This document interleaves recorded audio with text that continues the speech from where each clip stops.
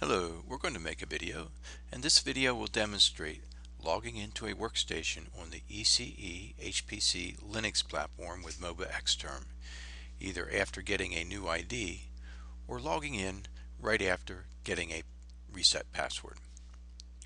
The primary difference between what I call a regular login challenge, where you just type in your password, and the login challenge you will receive the first time with a new ID or after a password reset is that you will be forced to change your password when you log in.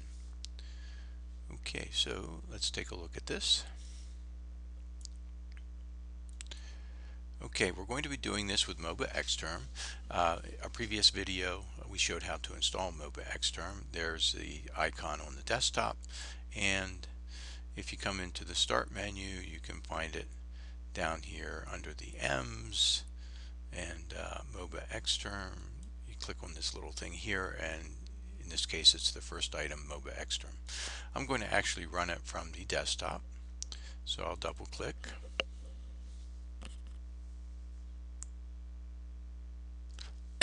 Now I've run this before in a previous video, the MobaXterm, and what will happen is when you run the MobaXterm, sometimes it'll pop up and it'll have a window saying that it needs to basically punch a hole in the firewall, and so you need to click the allow access button in order to let it work properly. So if you see a pop-up, click yes or allow access, and you'll be good. And you can see here the session I created in the previous video. Okay, in this video we've opened up the MobaXterm initial screen.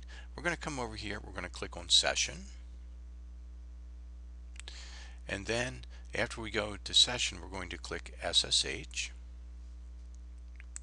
and the host that we're going to go into for the demonstration will be ECE-hpc01.cc.lehigh.edu, and you'll most likely be given a machine, HPC01, HPC02, etc., that you'll be using for your class. I clicked on specify a username, and so I'm going to put in my username. It's my user ID actually.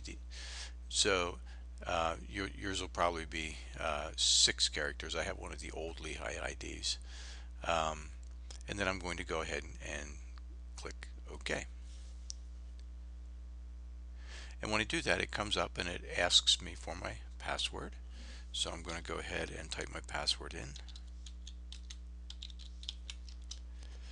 Now it asks me to type my password in again. It wants the current password that I have, so I'm going to retype the password that I put in initially,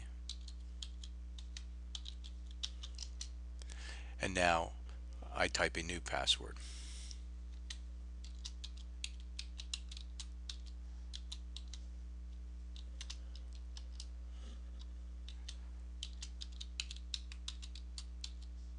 And you want this to be something that you're going to be able to remember.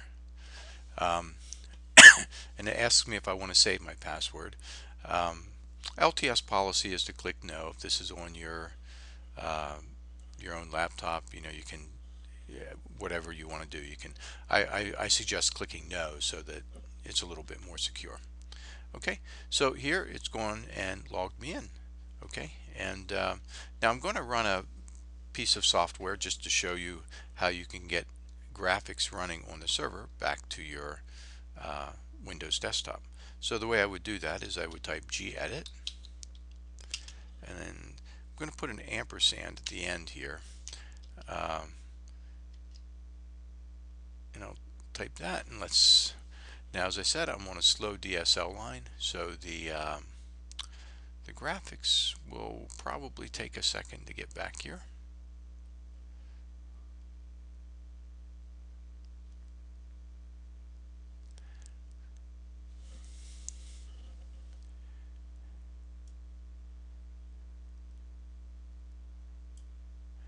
And here comes the graphics.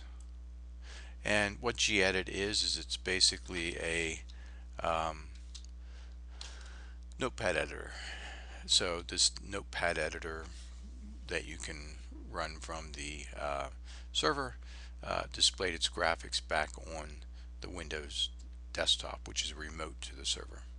So I'll go ahead and close that, and I'll close without saving. Now, if you're on a cable line that has like 20, 200 megabytes down, 20 megabytes up, you're not going to see that kind of lag. It's going to come back faster.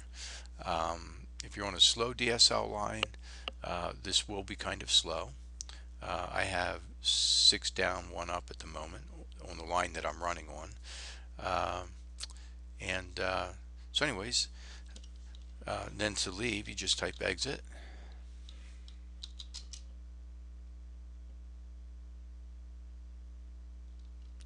And sometimes when you type exit, leaving a GUI session where you've been running X, you have to hit Control C to make it like totally release it. Although it looks like it did release it there. Okay. So I clicked on session again. Okay, so anyways, that's all there is to establishing a or connecting into a MobaXterm session with a new ID or with the password being recently reset. I hope this was helpful, and thanks for listening.